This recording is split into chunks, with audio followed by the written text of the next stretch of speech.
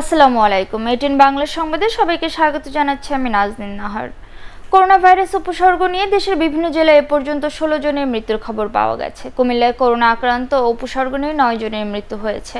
তাদের মধ্যে 5 জন পুরুষ ও 4 জন মহিলা। গত 24 ঘন্টায় নতুন করে 81 জন শনাক্ত হয়েছেন। চট্টগ্রামে মারা গেছেন 6 জন, নতুন করে আক্রান্ত হয়েছেন 259 জন। ব্রাহ্মণবাড়িয়ায় করোনায় 1 জনের মৃত্যু হয়েছে, নতুন শনাক্ত 60 জন। এছাড়া রংপুরে 39, নোয়াখালীতে 38 এবং বরিশাল বিভাগের 6 জেলায় ডাক্তার ও নার্স সহ 71 জন আক্রান্ত হয়েছেন। একদিনে করোনা সংক্রমণের নতুন রেকর্ড হয়েছে যুক্তরাষ্ট্রে। 24 ঘন্টায় দেশটিতে করোনা ভাইরাসে আক্রান্ত হয়েছেন 61,000-এর বেশি মানুষ।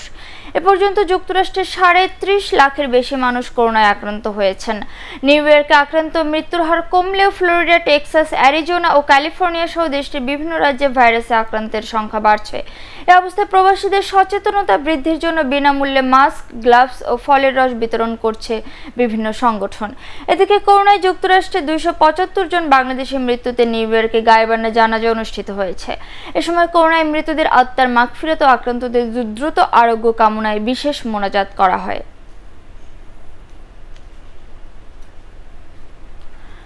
বুড়িগঙ্গায় লঞ্চ ডুবির ঘটনায় দায়ের করা মামলার প্রধান আসামি ময়ূর 2 লঞ্চের মালিক মোসাদ্দেক সোয়াদকে রাজধানী সুবহানবাগ থেকে গ্রেফতার করেছে নৌ পুলিশ।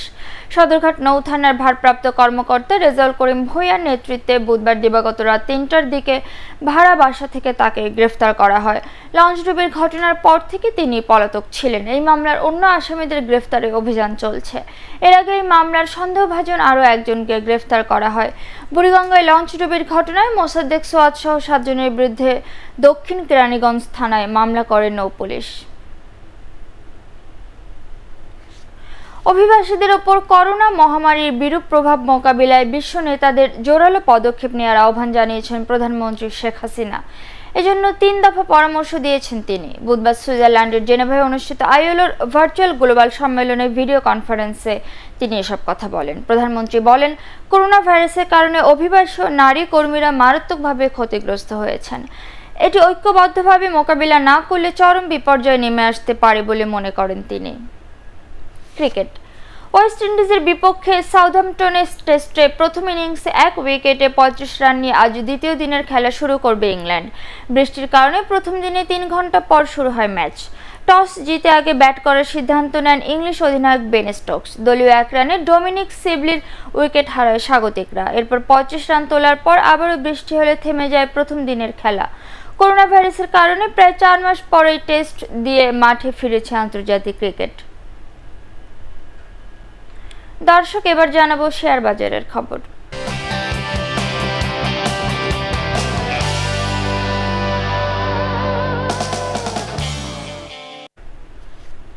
পুঁজিবাজারে তালিকাভুক্ত ব্যাংক খাতে ঢাকা ব্যাংকের উদ্যোক্তা রাখি দাশগুপ্ত আবারও শেয়ার কেনার ঘোষণা দিয়েছেন।